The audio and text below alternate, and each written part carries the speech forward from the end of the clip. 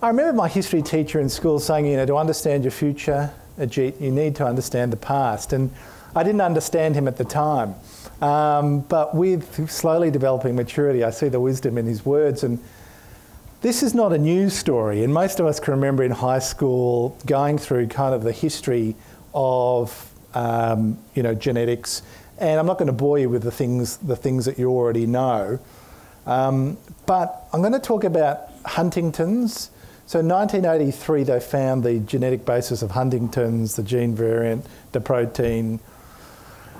But did it lead to better therapeutics? No, not so far that I'm aware of. Did it lead to assistance in guiding families on their risk and dilemmas of getting screening? Probably. Did it make a big public health impact? No. So I think a lot of people will look at that as an exemplar of, well, genetics, so what? But I don't think the story ends in 1983. 1985 was a key year. So the multiple Nobel laureates in this historic list. PCR enabled amplification of a DNA sample. That enabled a lot of labs to develop tests. Francis Collins, who's the head of the NIH, so he's INSEL's boss, along with other groups, found the cystic fibrosis gene variant. This has now led to new therapeutics, including genetically guided therapeutics. So it's interesting that some things don't lead to outcomes straight away. Others, a few years later, are actually changing what we do about conditions. And life expectancy now for cystic fibrosis for some individuals is expected to parallel the normal population. Question? I was a cystic fibrosis physician. The reason that happened is because this group of physicians have a very multidisciplinary outlook, very integrated research, and very different to what I see in a lot of other disciplines. So I really wonder whether what you were talking about before and what Samir was talking about had a lot of impact on how that actually happened. Yeah, I agree. I think the most powerful technologies are the low-tech ones, like what's happening in this room right now, a network of people thinking, sharing ideas. So I agree. I think, in fact, the psychosocial is the most powerful part of science. Serendipity, people talking, thinking out of the box a bit, not too much, talking to others, getting reality feedback. So I agree, and these factors could actually be relevant. Things have accelerated, so I'm not going to bore you with lots of slides like this, but the Human Genome Project was started in 1990, and since then, in the US, they estimate for every dollar they spent on it, the US economy's got $180 back.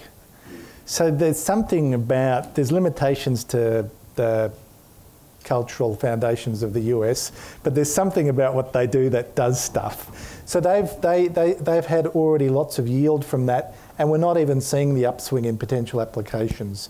Funnily enough, 93, a few years later, that's when people figured out ultra-rapid metabolizers at cytochrome P450-2D6. So most people are sort of familiar with P450 enzymes that are heavily expressed in the liver and are key enzymes that chew away antidepressants. So when you swallow an antidepressant or a psychotropic, most of it doesn't get past the liver. So I tell my patients the liver is the gatekeeper to the bloodstream. It detoxifies what we eat.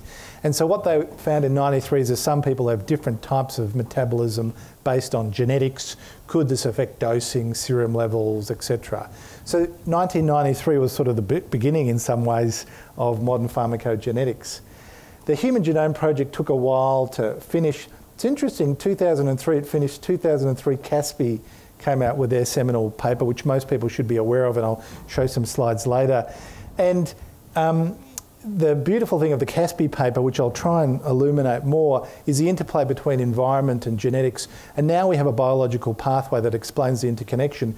It's called epigenetics, which is really how environmental stressors, events can alter gene expression, which is kind of cool. And the way I explain it to people is it's almost like the human brain's got different settings. It's got a setting for secure attachments.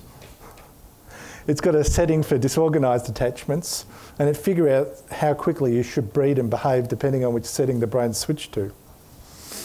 I can't prove this is one of my crazy ideas, but it seems to make sense. And people sort of understand that, and it helps us to explain also why childhood trauma is no small or irrelevant thing. It's really important.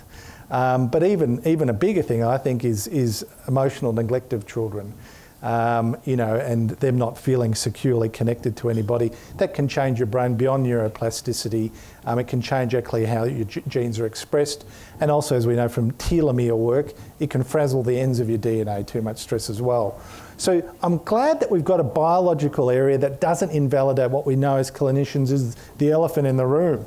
Psychosocial stressors now, and in particular, traumatic stressors in childhood. I was very happy. Often I'd look in biological things and they seem to be disconnected from clinical reality.